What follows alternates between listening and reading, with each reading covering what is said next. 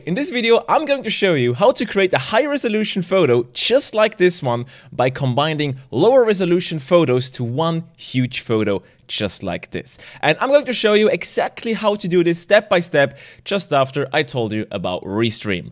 This video is brought to you by Restream. We are using the Restream Live Studio right now to live stream this video to YouTube and Twitch as we created. And if you want to learn more about Restream, make sure to use the link in the video description down below to check out our Restream playlist, and using my link in the video description, you can sign up and get a $19 discount for Restream. Hey there, I'm Greeny, this is Greenbox. In this video, I'm going to walk you through how to use a lower resolution camera to create super high resolution photos as the one we just saw. To do this, we are using a software called PTGUI, and the link to that software is in the video description down below. If you're not planning to use PTGUI, you can also use the alternative software, which also is in the video description down below. And if you also don't want to do that, you can try to follow along this tutorial using Photoshop or Lightroom. All right, so let's jump into PTGUI, and I'm going to show you step by step what to do to create a super high resolution photo by taking and merging multiple normal resolution ones. We are now in PTGUI, and I already prepared the photos I have taken with my camera, and I converted them to TIFF files. PTGUI technically is able to process RAW or DNG files, but I tend to convert my RAW files to TIFF first because this speeds up the workflow with PTGUI. So the first thing we now have to do is we have to import all our photos into PTGUI, and to do this we simply drag and drop the photos, which then get imported.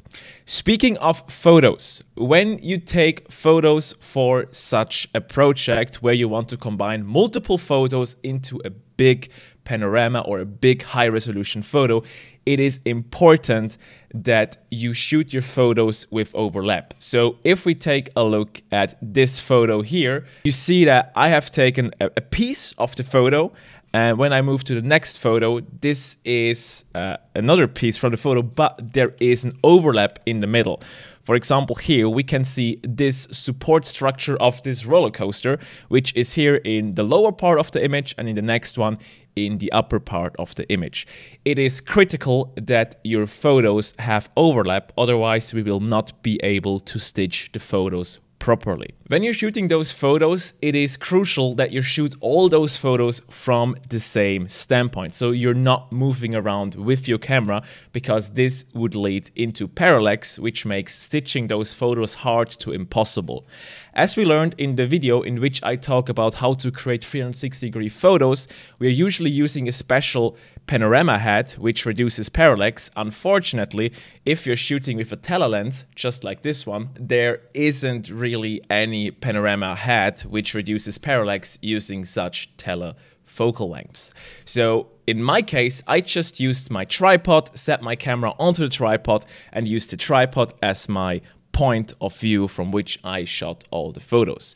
Yes, using this method there will be a slight parallax, but since we're shooting telephoto with 200mm and above, the parallax will be minimal, and PTGUI should be able to work with that. Alright, so let's go back to PTGUI and I'll show you how to combine those photos into one big one. Once all your photos are imported in PTGUI, the only thing we now need to do is we need to hit align images. If you have done a good job with the overlaps between each photo, PTGUI should be able to stitch the photo right from the get-go. With this specific photo, we now have a problem because there are photos PTGUI does not know where to place. And those photos are 40 and 42. So let's check out those photos. And those photos are photos I took of the water below the coaster. And unfortunately, they don't have an overlap, or since water is moving, PTGUI cannot find an overlap. In my case, in this specific photo, I'm okay with not having those photos in the final image because I only shot those photos to be sure I have enough water reflections. What we now can do is we can go over to the source image. We can go to photo number 40, which is this photo here, and we can simply delete it using the delete key and now it's gone. So if we go back to our panorama overview, we now see that there is one more photo from the water reflection which PTGUI did not know where to place, which is this photo number 41. So I go back to the source images, go to photo 41, go to this one, delete it, and it's gone as well. When we're back in the panorama editor, we now see that those photos, which were here in the middle, which were not aligned, are now gone since we deleted them. And all the other images, PTGUI could figure out where to place them because, again, we did the overlap. So if we now click on this magnification glass over here, which opens the detail viewer, we can go in and zoom into the image. And since this was a roller coaster, or this is a roller coaster I shot, there were moving trains on it. And if we zoom into this middle train here, we will notice that it looks very odd because the train is suddenly cut off.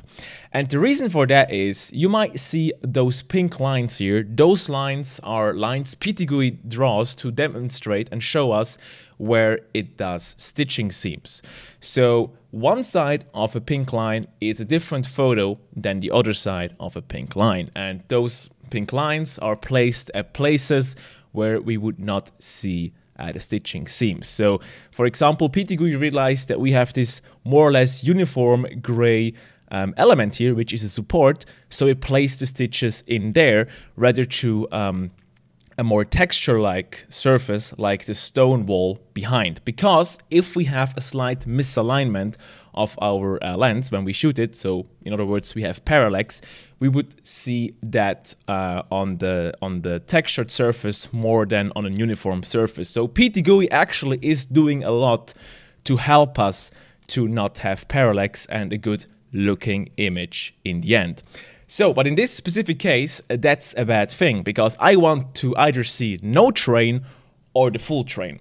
So what we can do is we can do a right click on this roller coaster train, and we already see that this is a combination out of image number 5 and image number 52. So image number 52 shows the train and image number 5 shows no train. I want to have a train, so I hover over image 52, then go to the right and say edit mask. This opens up the mask editor, and we are now able to tell PTGUI if there are elements in a photo we want to keep in the final project or we want to exclude from it. In this case, I want to have this train visible in the final project. So what I do, in my case, I select the green marker and then start to draw over this roller coaster train, telling PTGUI that everything in those green boundaries we want to have in. To make sure that PTGUI understands that we want to have everything, I go over to the fill tool, and we now have set that everything which is green in this photo needs to be just as it is in the final project. So if we go back to the detail viewer, we will now see that the train is completely in. Right now you will see that those pink lines are straight lines and not as cricket as they are now. And the reason for that is PTGUI processed the image with that area and tried to figure out where to place the seams, again to help us not to see any parallax. Okay, so we have done that, but now there is a second train on this roller coaster which I want to delete. Right on top of the lift hill there is a second train which isn't exactly realistic since this roller coaster can only hold one train at a time. So in order to delete that, we do exactly the same, but we are going to exclude the train. So I'm going to open image number 11, again in the mask editor, but this time I'm taking the red paint and I'm going to draw around this roller coaster train. So let's do this real quick. Take the fill tool, exclude it, and if we go back to our overview, the train is now gone on the upper part, but not on the lower part. Reason for that is we have two photos with trains on the first drop. So we just repeat this on image 52. Let's go to the mask editor, do the same thing here, draw around this roller coaster train like that, and use the fill bucket, then go back to our view and it is gone. Now if we zoom out, we see that this image isn't exactly leveled. There is a slight tilt to it, and we can tell PTGUI what a vertical line is, so PTGUI can figure out how to level the image by itself. And to do that, we need to find vertical lines or horizontal lines. Horizontal lines in this image will be hard because we know that this tree line most likely isn't a perfect horizontal line. Also, we can't go for those horizontal supporting beams as there could be perspective and therefore it wouldn't be true horizontal. Instead, what I like to do is I like to find buildings just like the building here, which has vertical lines. And those vertical lines tend to be true vertical lines. So to do that, we have to open a photo in the control point editor. And to do this, we again do a right click on a photo that shows a vertical line. For example, here, image number 15. We open this in the control point viewer, and this brings us again to this overview. Now, what we need to do to draw a vertical line is we need to select the same photo on the left side and the right side of our control point viewer. So on the left side, we have image number 15, and on the right side, we're going to select the same image, which is image 15. Once done that, at the lower left side, we see control point type to add changed to vertical line. What we now need to do is we need to find this vertical line. In this case, I want to go for this edge, and I'm going to press and set one control point at the lower part of this wall. And in the second image on the right, I'm going to set that point at a higher point, like so. So what we now did is we set one control point in those photos, or this photo, which represents a vertical line.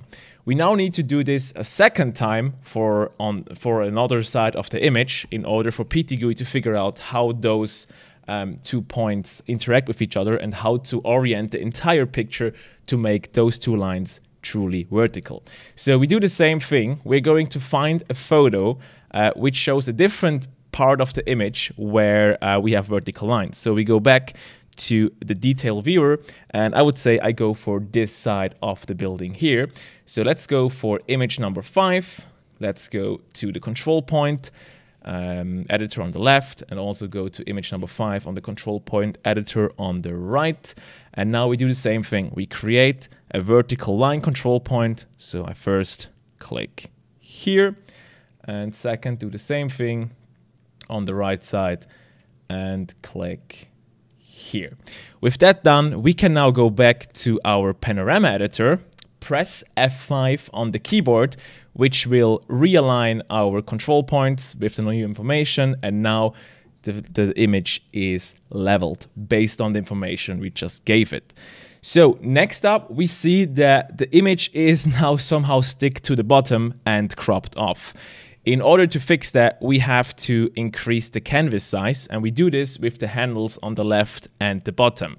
So let's make the image a little higher. Okay, everything's back in. And in the next step, we have to crop the image in order to tell PTGUI what we want to export and what we want to keep out of the photo. To do that, we simply go to the corner of this preview and drag and drop the corners to where we want to crop. Let's do this for all 4 sides. So now where we have cropped the image, you might notice that we have like empty spots in the sky. And the reason for that is I haven't taken any photos of those areas of the sky.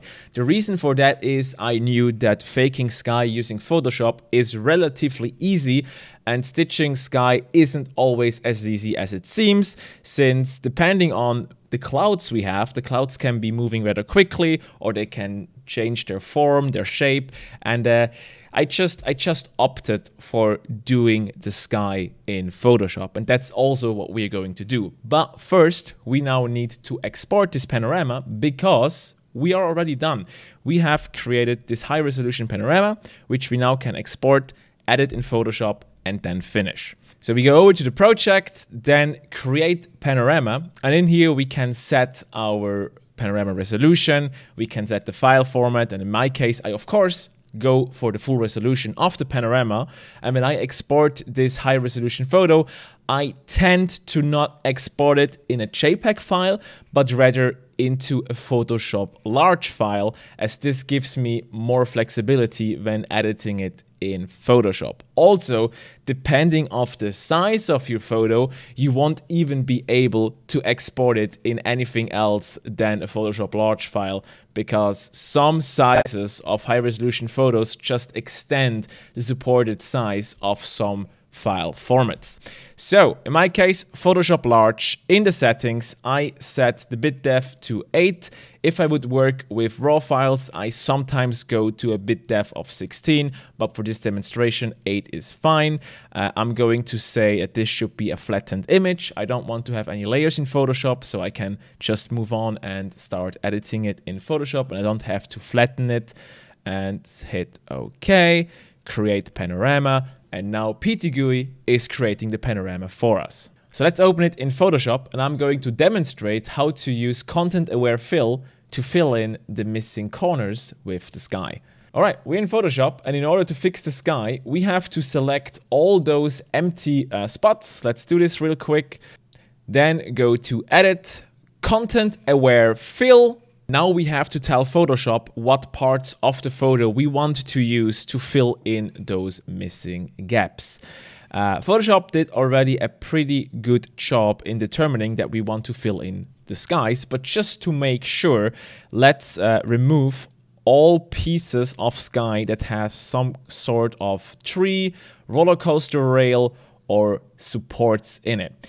And to do this, we simply use the reduce tool of the content-aware fill effect, draw around those areas which we don't want to have. And once we have done that, we can simply hit OK, and Photoshop's content-aware fill will fill those empty spots for us. And the high-resolution photo is done, and since it is a high-resolution photo, we of course can zoom in into details, just like this bird over here. So yeah, there's that, and once you're in Photoshop, you can start to go like into details of the photo and start to fix minor details. For example, we had in the background of this roller coaster, there was a cable car running, and of course I did not wait for the cable cars to pass, so I would always take the photo at the same spot of the cable, which means if we take a look at this cable, we might have some misalignments of the cables, for example here, but that's not a problem because we can simply remove those cables using Photoshop, and with just a few clicks we can remove those cables and have it a non-issue. Of course, touch-ups like these can take some time, but once you're done, you can simply export and save this photo. You are left with a high-resolution photo you have taken with a probably not so high-resolution camera, just like this one. I really hope this video helped you in understanding how to create a high-resolution photo using PTGUI. In case it did, let me know in the comment section down below, or at least leave me a thumbs up so I know that actually someone was helped using this video, so I can do more videos like this in the future and I can help more people. All right, once again, I'm Greeny, this is Greenbox. If you have any questions, let me know in the comment section down below, and I will see you in another video. Thanks for watching. Feel free to click a video here on the end card, and I'll see you in the next video. Bye bye. Bye. Bye.